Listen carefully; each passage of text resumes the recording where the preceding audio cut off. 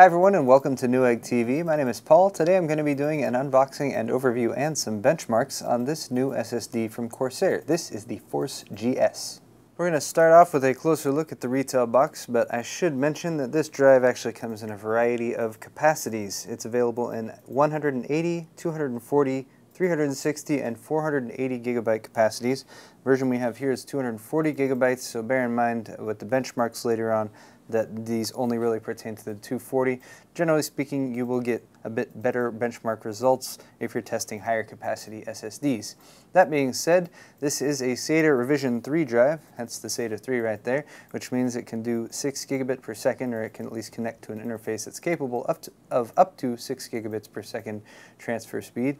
This one happens to be able to hit 555 megabytes per second with reads and 525 megabytes per second with writes. Apart from that, it's a 2.5-inch solid-state drive, so it has no moving parts. And then another spec listed right here, up to 90,000 input-output operations per second, random write speed. If you're not familiar with IOPS, or input-output operations per second, it's typically only used when you're measuring the speed of SSDs. It's just a really good metric to sort of accumulate how fast an SSD actually is. A little bit more information on the back, but I'll pretty much leave it at that. But in case you're wondering, the specific part number here, CSSD F240GB GS-BK. Next up, let's take a look inside the retail box at what comes along with the drive. You have the Corsair warranty against defects right there, and this is a 2-year warranty from Corsair, so you can head over to the Corsair support website for more information on the warranty that comes with this product. You also get a 2.5-inch to 3.5-inch adapter, like so. So you can mount the drive right there, and then you can mount this into a 3.5-inch drive cage in most standard computer cases, because not all computer cases have 2.5-inch drive mounts. Next up we have the drive, which is in a little clamshell right here. So we have a couple little packs of screws, and that's to mount the drive to the adapter here and to mount the adapter into your computer case.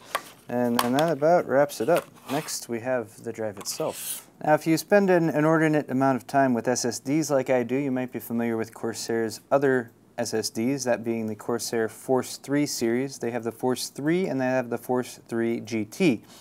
Those SSDs come in a variety of capacities, and those SSDs also use the same controller that's used in this one, which is by SandForce, now known as LSI SandForce, since they were acquired by LSI, and it's the SF2281 SSD flash controller.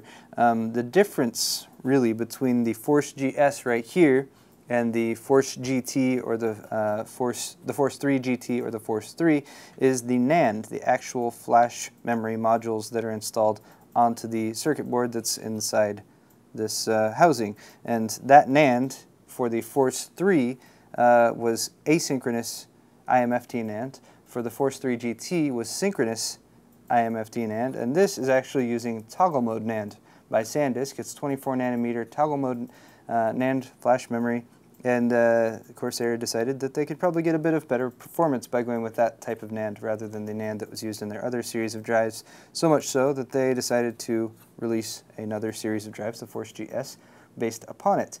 You get 256 gigabytes total raw capacity, at least in this particular version, the 240 gig model.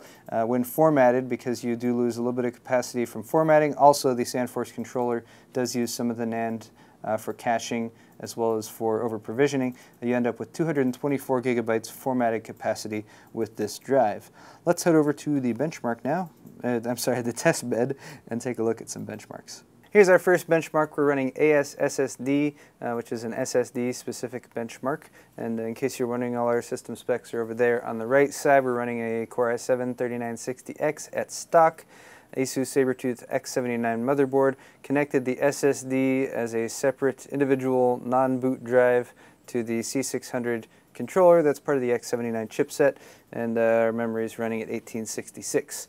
So for ASSSD, our test results are here. This is the same test, just input-output operations per second listed on the bottom, and the full megabytes per second listed up here on the top. ASSSD uses incompressible data, which means that the SandForce controller can't compress the data, which means that typically with incompressible data tests you don't see the same types of results that you would see, for instance, listed on the box. But don't worry, we still hit those with some of our other tests. But overall score for AS SSD was 640.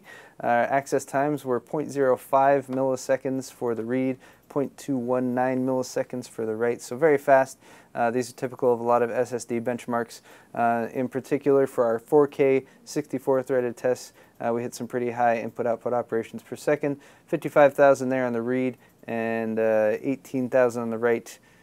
So there's sort of a baseline to start off with AS SSD. Next up, I'm going to pull up Crystal Diskmark, and I actually ran this in two modes. So there's incompressible and compressible, and since, as mentioned, the SandForce, the LSI SandForce controller uses compression. So here's the test without compression available using incompressible data, so 508 megabytes per second on the read. So when it's trying to write here, since it can't compress the data, this is sort of as fast as the memory itself can go. When we actually feed it some compressible data, there's the two results side by side. So as you can see, the writes go way up from 286 to 510 when we can work with compressible data. Actually, the reads go down a little bit because you have to deal with reading compressible data as opposed to incompressible data there. And then, as you can see, again, really solid numbers here on the 4K tests. 4K tests are a really good indication of sort of typical day-to-day computer use if you're buying this for a home computer. And then with Q depth of 32, which is a synthetic test, but sort of to see how fast the drive can go, we see the raw results down here in input-output operations per second. So on our 4K Q depth 32 test, we actually hit our 90,000 input-output operations per second results there, so that's nice. That's one of the specs listed on the retail box. Next up, we have Atto, and this is a very popular. This test has been around for quite some time. It's very popular with the actual manufacturers of SSDs, and I ran it at Q depth 4 there on the left and at Q depth 10 on the right. And all the numbers are very down here, and they're very small. And you see a bunch of different listings because it does different transfer sizes, starting at 0.5 kilobytes, going all the way up to about 8 megabytes. So as you can see, as the numbers get bigger, the transfer sizes get bigger, the drive can perform better. So for our Q depth 4 test here, which is about the most you're going to see with home computing, we got up to around 540 megabytes per second on the write.